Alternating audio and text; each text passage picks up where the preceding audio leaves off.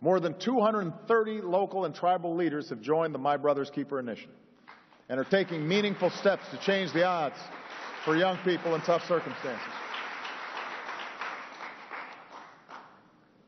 Together, you're working to curb juvenile arrests, reduce absenteeism,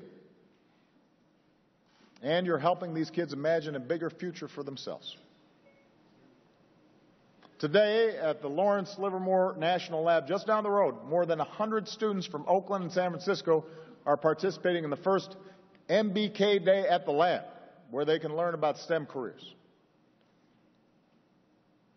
And meanwhile, from police holding impromptu town hall meetings in barbershops in Charlotte, to Boston Police Academy, improving how it trains cops to deal with young people on the job, cities like yours are striving to rebuild trust between law enforcement and communities.